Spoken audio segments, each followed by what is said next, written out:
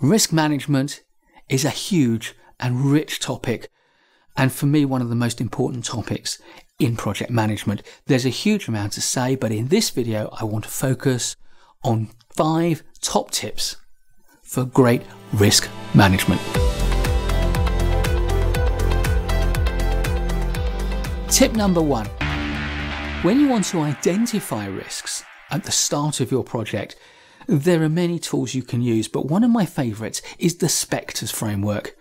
SPECTRS is an acronym that reminds us of 8 potential sources of risk, the spectres that might haunt your project. So what does SPECTRS stand for? S stands for social or sociological. There are going to be a number of risks that arise from society or from the social interactions among stakeholders and members of your team and members of the governance organisation, the client, the customer.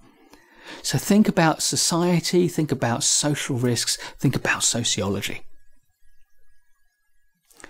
P stands for political risks, and it's easy to think about political risks with a capital P: national politics, local politics, regional politics, and the implications of that in terms of legislation and regulation. However, for many projects, the real political risks are much more local. They're within the organisation, they're among the people and among the stakeholders with which the project concerns itself. The first E of SPECTRS stands for economic risks. These are the financial risks that can impact upon your project. And yes, they can come from the wider economical issues within your organisation, within perhaps even your country. However, again, these are probably more likely to be the financial risks that relate to things like exchange rate fluctuations, cost of materials, cost of labour, those sorts of things. C stands for commercial risks. These are to do with the commercial environment within which you and your client organisation exist. They're the competitive pressures that you're under. They're the supply chain issues. Everything to do with the commercial nature of the organisation and therefore of the project. T stands for technology, and luckily nothing ever goes wrong with technology, so there are no technological risks. But just in case there are, we have T in SPECTRS to remind us that technology can sometimes let us down, or in fact become superseded during the life cycle of a project. R stands for regulation. Most organisations are subject to a welter of different regulatory requirements and standards, and the same is therefore true of the projects that they sponsor. So be aware of regulatory risks like health and safety legislation, diversity legislation, compliance with quality standards, all sorts of regulatory risks. And thinking about regulation, that brings us to the second E, E for environmental risks. And again, it's very easy to think about the environment with a capital E because those issues are very present in many of our minds at the moment. The global environment is a big risk point for a large number of major projects, but for many projects, the environmental risks are again a lot more local. Think about light conditions, about air conditions, think about contamination. Those sorts of things are going to be the sort of risks that many projects have to deal with. And finally, the last S of SPECTRS can stand either for safety or security risks. Where people can get harmed, where data can be breached, where buildings can be broken into, we have safety, we have security risks. So, my tip number 1 is to use the SPECTRS framework to help you identify sources of potential risk on your project. Tip number 2. As a professional project manager, wouldn't it be great if you already knew a large number of the risks that are going to come up on your next project? And you probably do. But make it easy on yourself.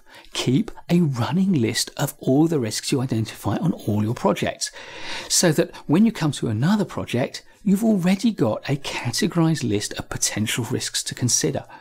And as you complete that project, add new risks to that list, review the categorization to see if it's still the most useful categorization you've got, and that gives you a checklist to start your next project with.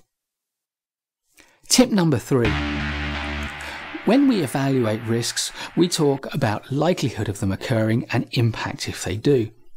And sometimes it's valuable to think about the type of impact rather than just give an impact rating on a scale 1, 2, 3, 4, 5 or 2, 4, 8, 16, 32. Maybe we want to talk about a very specific impact.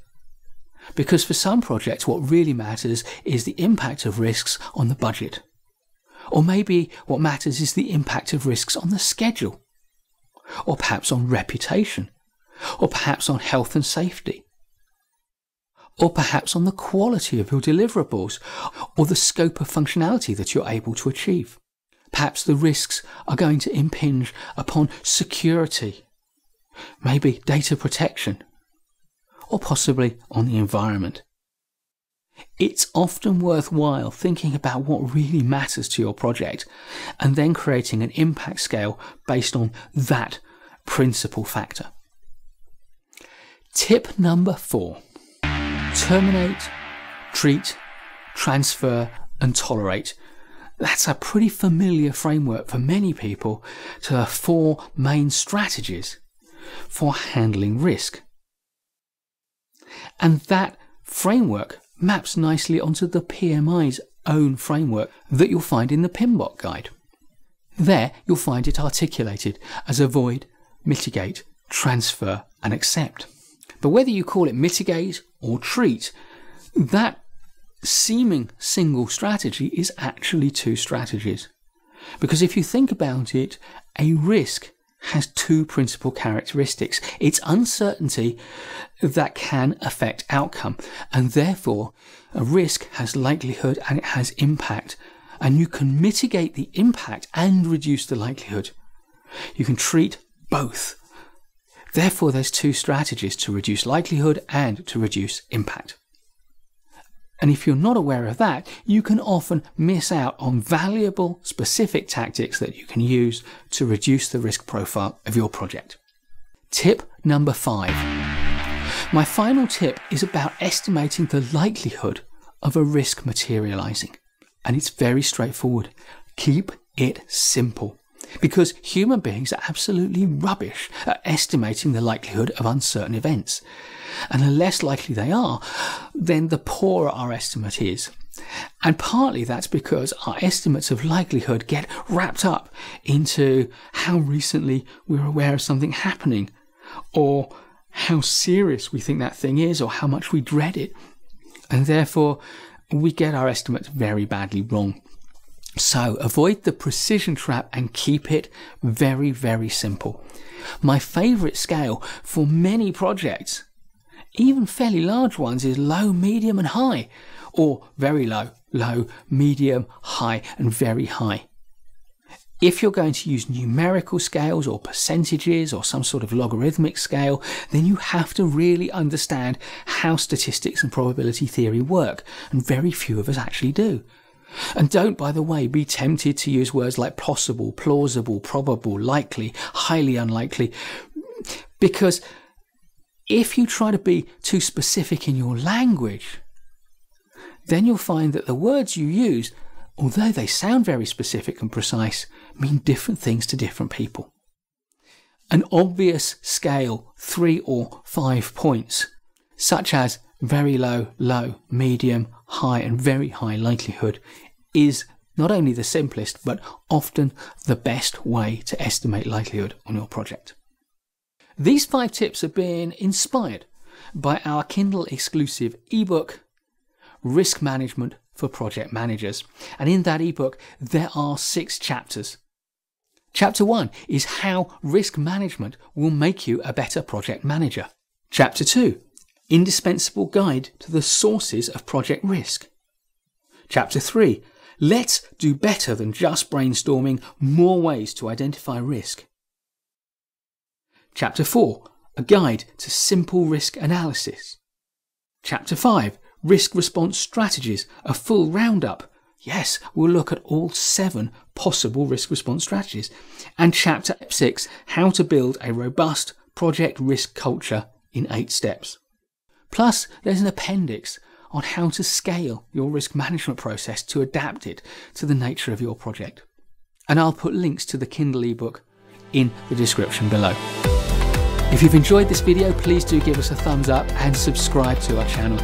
Why not hit the notification bell to make sure you don't miss any future videos? And in the meantime, I look forward to seeing you in the next one.